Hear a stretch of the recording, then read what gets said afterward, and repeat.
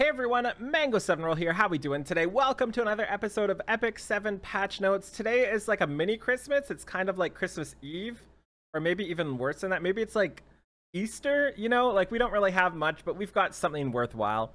And that thing that's worthwhile is Lilibeth right here. She is an Earth Warrior. She's been in the journal already for a little while. We already know this. I like her Scissors of Fury specialty. She cuts everything in any shape she wants. My favorite part about her design is actually the heart in her ribbon there. I just think that's the coolest thing. As for her abilities, again, she's already in the journal. She has been for a while. You've probably already seen the animations. They're 10 out of 10. Number 1 has a 50% chance to make a target unable to be buffed for 2 turns. Number 2 has a 50% chance to land 4 bleeds and does additional damage when the target isn't buffed. Kind of combos with her first skill, which is awesome. And also, from what I understand, each bleed has a different chance, so you'll get anywhere from 0 to 4.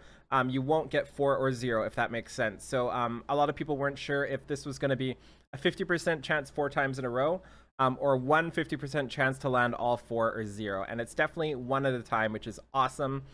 And her skill 3 slashes the enemy with Cho and Mal, inflicting extinction, and the soul burn is increased damage dealt.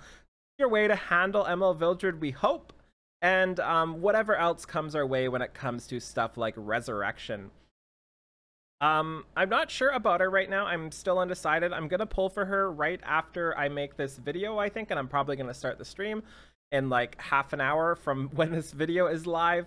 But I'm pretty happy. I do hope I get this artifact. I really do. I think this artifact is pretty solid, especially for a warrior. There's so many warriors that just don't get what you need from a regular warrior artifact. Like, you don't get too much from Sigurd's. You don't get too much from Uberus's Tooth. But Durandal's kind of what you go to. And there's probably some units that I would just love to have their skill 3 up multiple times just for some RNG. I don't know who, like maybe Kitty Clarissa, because that would just be fun to do that 2 turns in a row, although probably not the greatest. But there's gonna be somebody who wants to use this, and that's exciting. We also have the side story coming up. Yes, you want to farm this. These as all the rewards. Now you farm everything. It pretty much doesn't matter what's on the drop table, like what you can get in the actual stages now.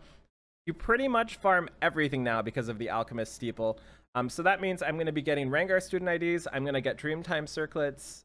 I'm going to get Mysterious Flashes. I'm going to get the Seed, the Phantasm. I'm probably going to skip the runes now. I'm going to get the bookmarks, the penguin, the artifact charms. So basically every single thing except maybe the runes now. And if there is an epic catalyst, I will farm the runes as well. 3 transmit stones. Yay! I still wish one day this is going to turn into 1 gold and I'll be so happy. And that's literally it. There's nothing else, which is okay. It's okay to have patches like this. This is still a lot of content. I'm still happy with it. Just we're kind of waiting for that Mulagora refund. We're kind of waiting for all of the things. We're still waiting for Hell Raid bosses, you know? So we just need a little more, and I hope it's coming soon. But there are 174,641 accounts banned so far, which is pretty exciting. There's a lot of hacking. There's a lot of cheating, old school Cheat-O-Matic style cheating. There's a lot of all that stuff going on right now, and I'm hoping they catch everybody.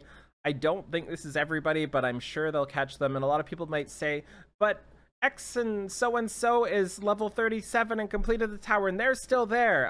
Just because they're on the tower list in the top 100 doesn't mean they're not banned. They might find a way to prune those names that are banned, but for now, all the people that are banned are still in there.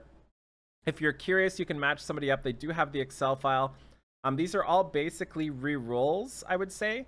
You know, like they all have the epic 7 number sign, blah, blah, blah, blah, blah sort of thing. So, kind of expected. I was hoping to see some juicy names in there, you know? Like, see somebody we know from Guild Wars. And I was hoping they would get banned, you know? Like, that's always fun when something like that happens. And you're like, that's how you beat my Guild War defense. It's not because I suck. But nope, I just suck.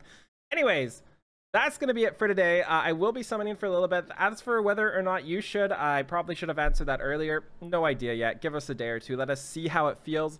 But I can put money down that one of the future units is going to be an ML with like AoE extinction. So here's to hoping Lilibeth is good enough for now. Anyways, thank you so much for watching. Feel free to like, comment, subscribe. As always, feel free to hit that notification bell as always too. And I'll talk to y'all later. Bye, everybody.